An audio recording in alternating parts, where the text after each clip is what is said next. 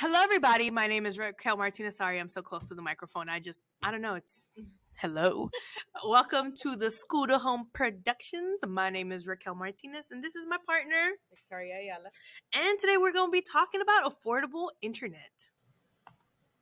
All right. So, what are today's objectives? Today's objectives are to provide affordable internet options to all of our families, explore internet options, and rank the best options for you. Just in case you're wondering, why am I here? Hey, we're gonna guide you through this. We're gonna get through this together. So this is our school to home team, as we just mentioned. I am Victoria, the parent training lead. This is Raquel Martinez, the affordable internet lead, and we have Mr. Arroyo, who's the teacher training lead, Miss Janet Mejia, who's the student training lead, Mr. Ricardo Ramos, our tech lead, and Miss Yumi Kawasaki, our administrative lead. If you ever come on campus and you see any of these people on campus, we're all trained to help you. Yes. If you have any questions or concerns, as always, you can feel free to contact me, or I will relay the message to any other person in our team as well. I am the parent training lead, so these are specifically geared towards you.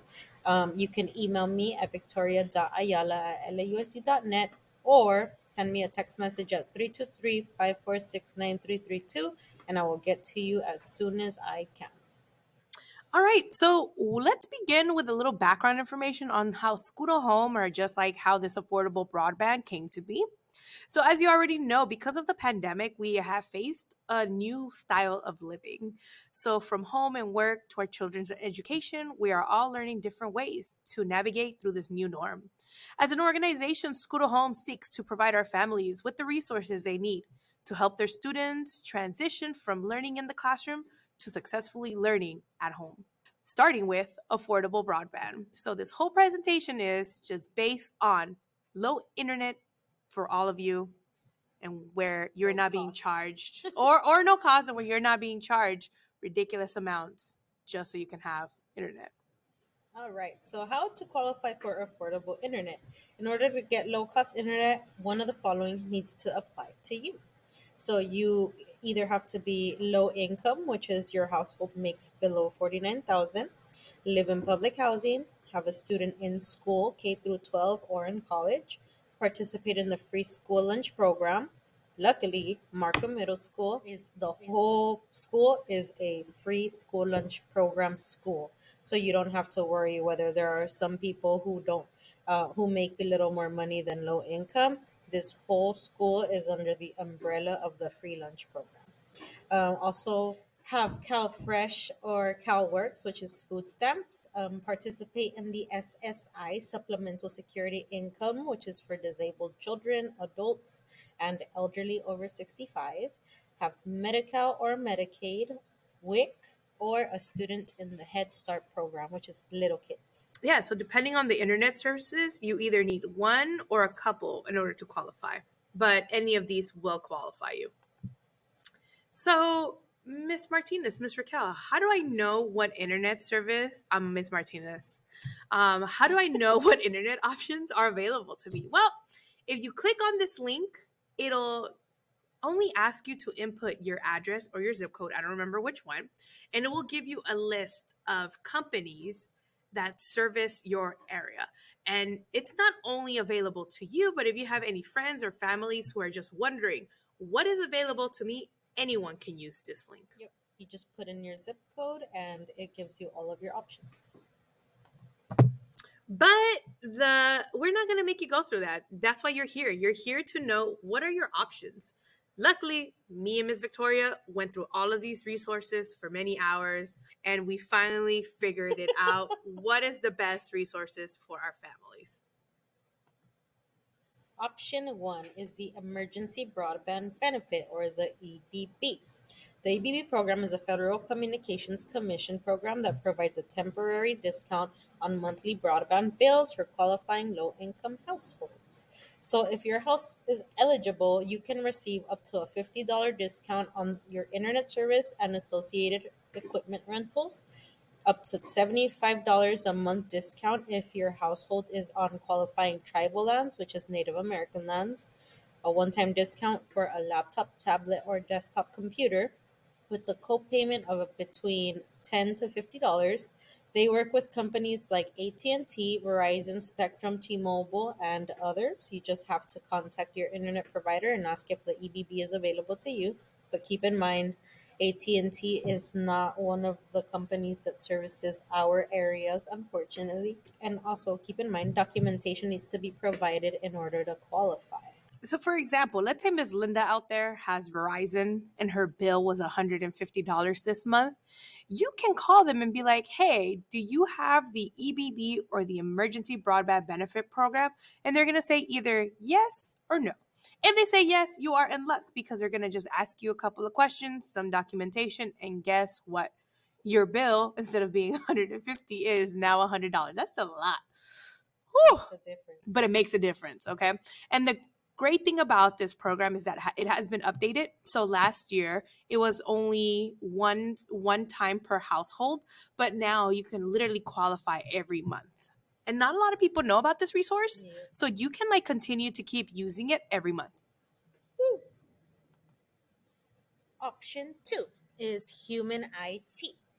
Human IT provides internet for $15 a month, and you can also get low cost technology devices like laptops or tablets from them because they are refurbished.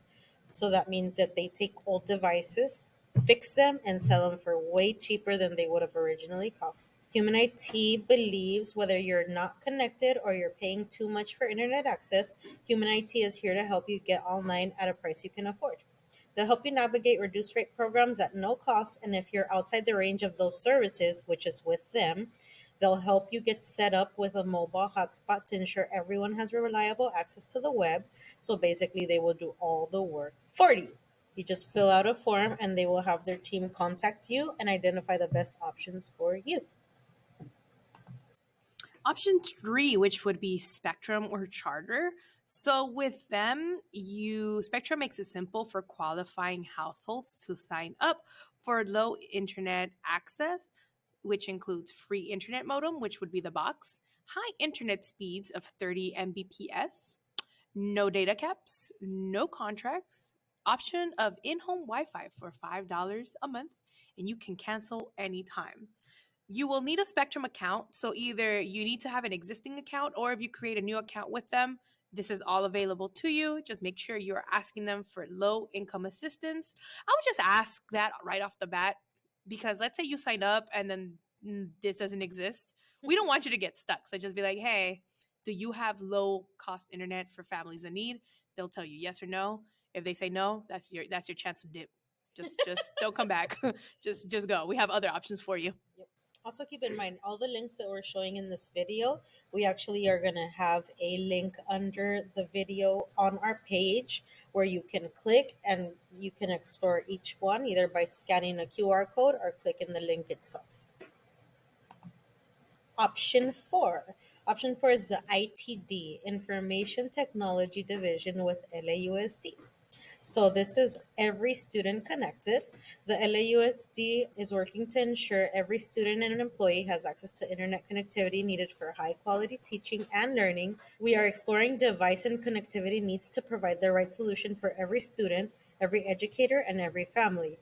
Please let us know how we can best support your child by completing the parent acknowledgement and device connectivity request form. This resource, which is a brand new one that we just got, is one of the better options because we will be the ones directly helping you fill out the device.lausd.net request form. This form, you have to fill it out through Parent Portal. So you have to make sure that you have a Parent Portal account. But you can always, like I said, contact any of us and we will sit down with you to do it step by step and try to get you free, if not close to free, internet for your LAUSD students. Now, we are going to rank these resources for you, but if you've been here and you paid attention, like especially in the previous slide, you already know who the clear winners are. Obviously, we can't count, so we said that number one is the Human IT. We completely lied. We're going to definitely, just in this occasion, we're going to rank the LAUSD one as number one.